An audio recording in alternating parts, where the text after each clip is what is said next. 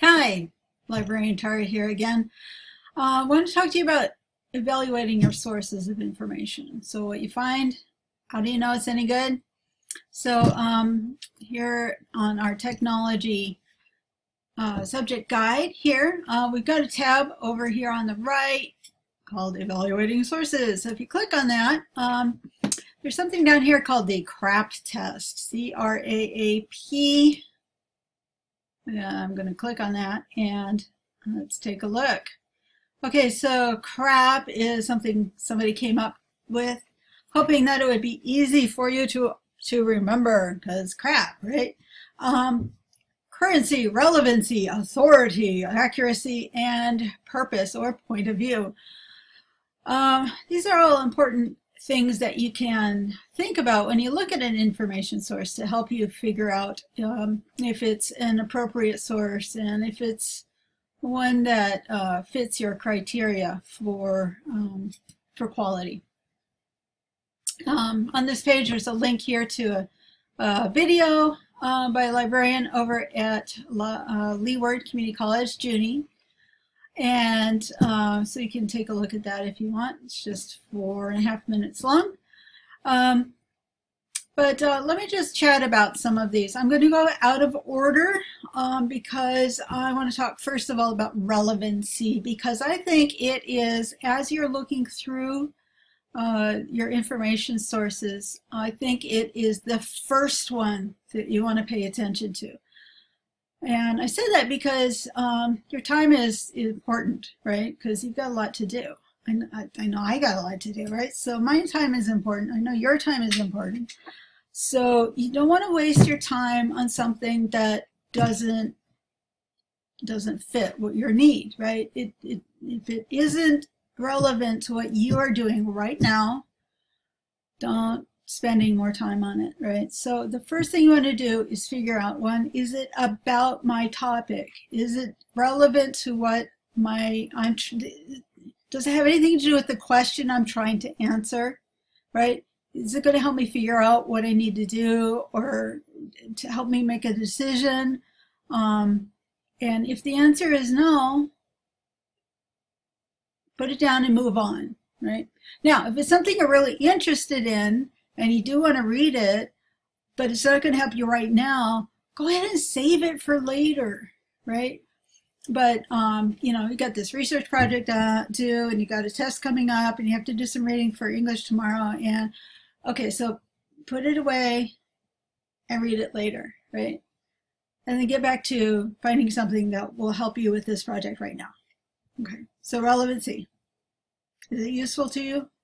Yes, great. Okay, now check.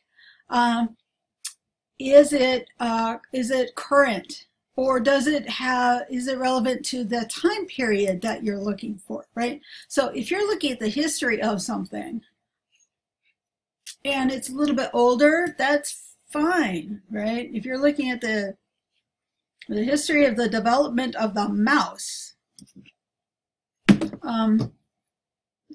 you know, looking at an article from the 1980s might be just fine.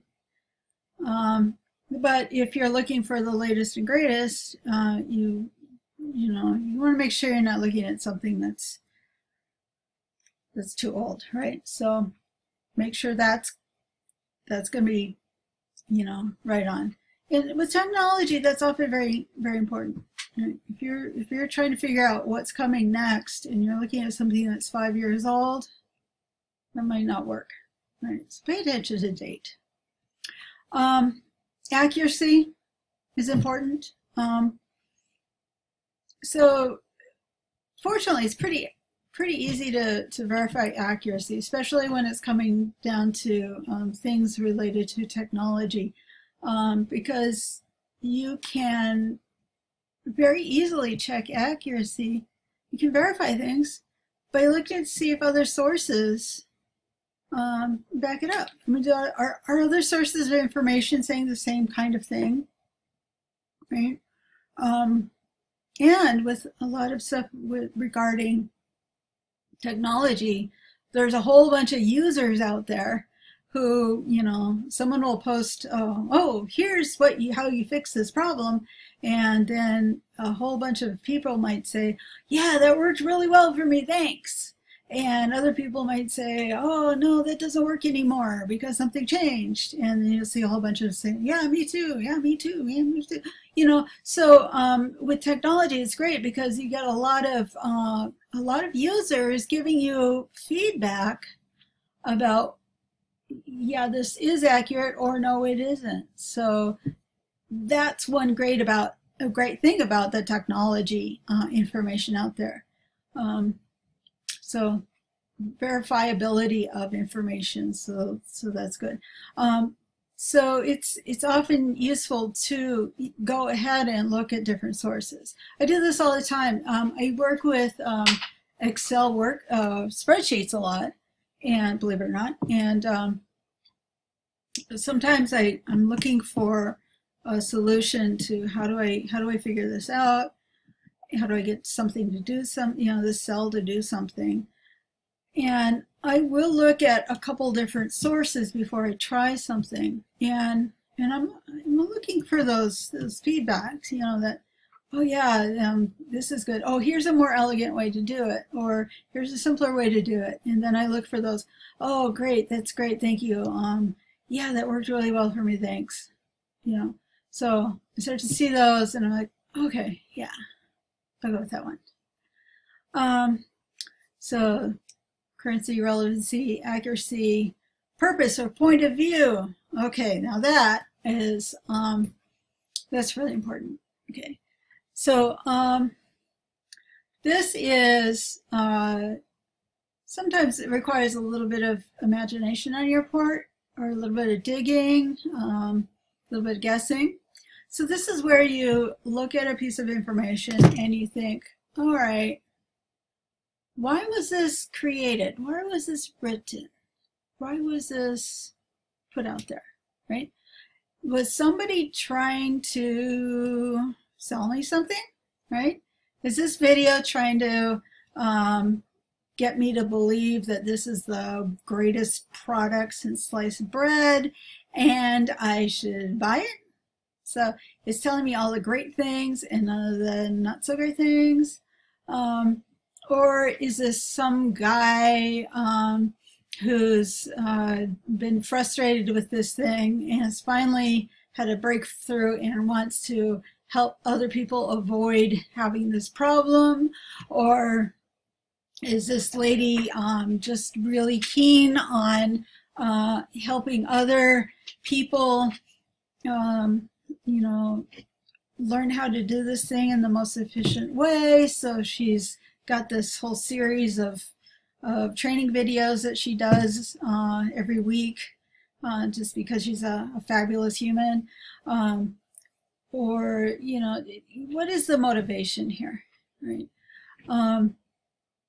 And, you know, just because somebody's trying to sell you something doesn't necessarily mean that the information is bad. But again, keep in mind that they may not be giving you the whole picture, right?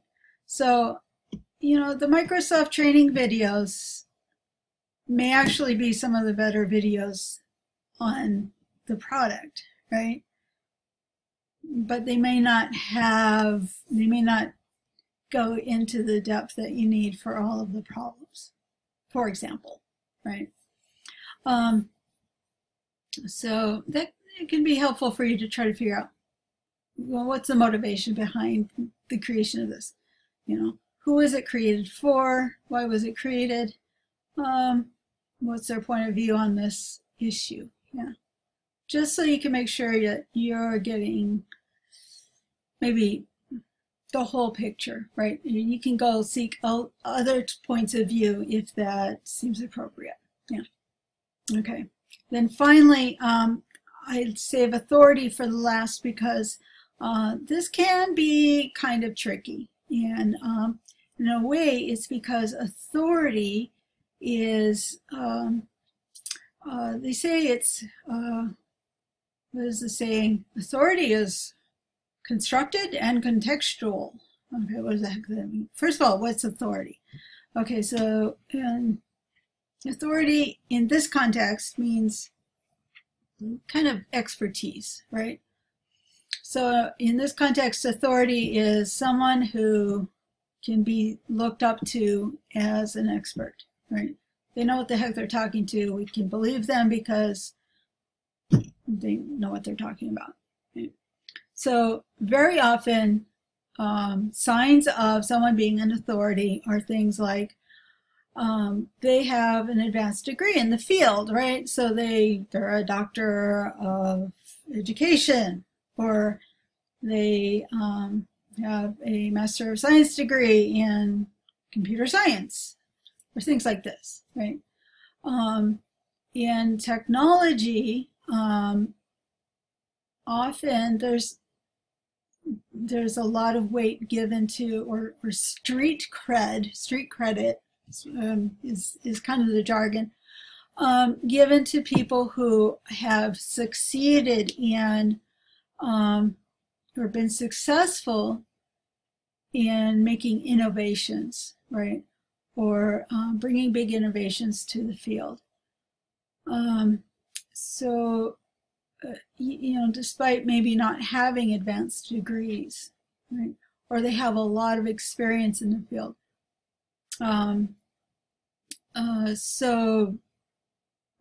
Zuckerman with Facebook, for example, is looked up to as someone who's, an authority on, technological change in social media and things like this, right?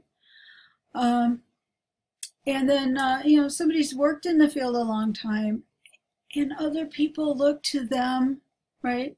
Who's got, if I got a problem with this, who do I call? I call the person who's been working in the field for 30 years and knows how to go about solving this kind of problem, right?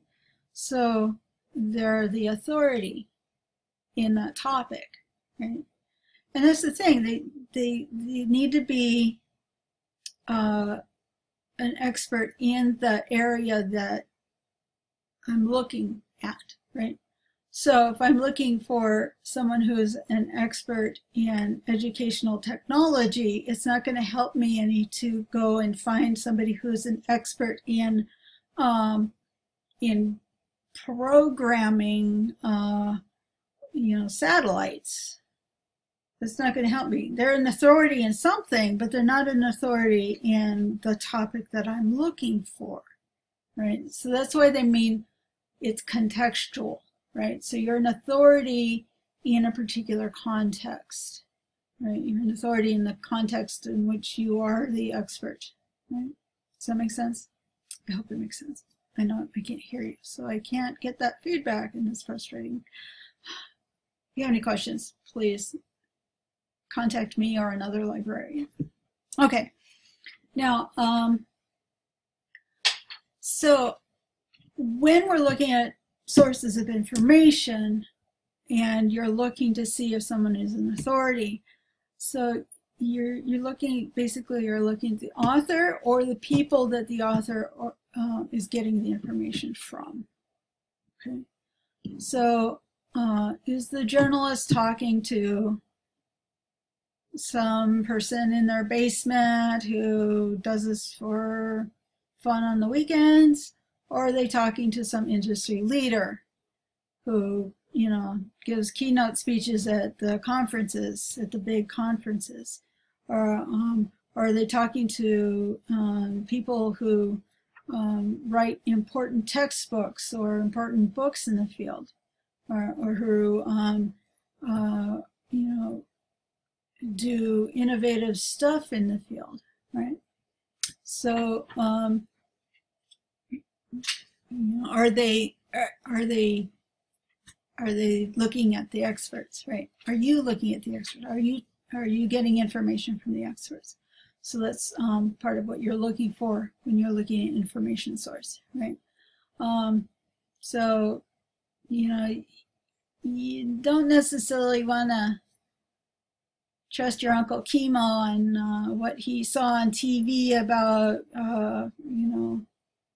about drones, for example, or what he saw about,